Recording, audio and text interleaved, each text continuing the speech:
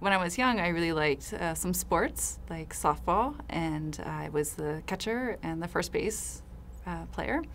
And I also liked music. I started playing the flute in the 4th grade, and from there I played in the band, and I had branched out and taught myself tenor saxophone and played that in the jazz band, and I was in the marching band and the symphonic band, and I was a drum major and lots of different activities with music. It was great. In high school, there were some elective classes that we needed to take, and my mom was helping me figure out which ones to pick. And she had gone back to school while I was a kid, and she had taken a programming class, and she had suggested that I took one of those to see if I liked it. And so that's how I got into, and I already liked computers. I loved playing with them.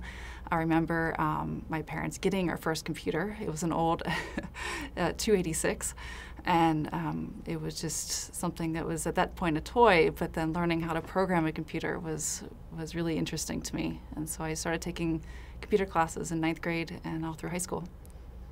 Yeah, I majored in computer science in the liberal arts school and got a Bachelor of Science, and I also did a minor in mathematics.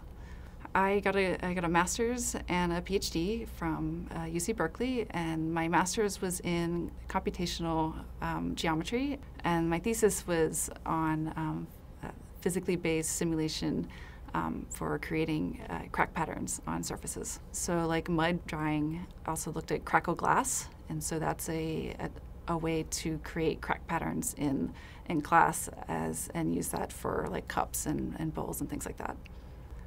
In my internship, I ended up working on a inverse kinematics problem with Andy Wicken, who was my mentor in the research group.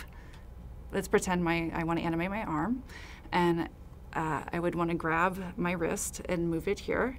And what inverse kinematics does is it would solve to figure out what are the angles that I'd have to move my elbow joint and my shoulder joint to hit the target, which is where my wrist is. Really exciting for me to watch the finished movie for Brave. I worked on a lot of the technology that was used to animate the characters and to do the hair simulator. I wrote the inverse kinematic system that was used to move the horses and move the humans, and I spent a lot of time trying to make sure that posing tool was right. And having that and have Merida's hair fill up the entire screen was incredibly satisfying, and to see how beautiful it all turned out. And while I was writing those tools, I got scheduled to do an interview with another coworker for the simulation group, because they were looking for a new simulation person.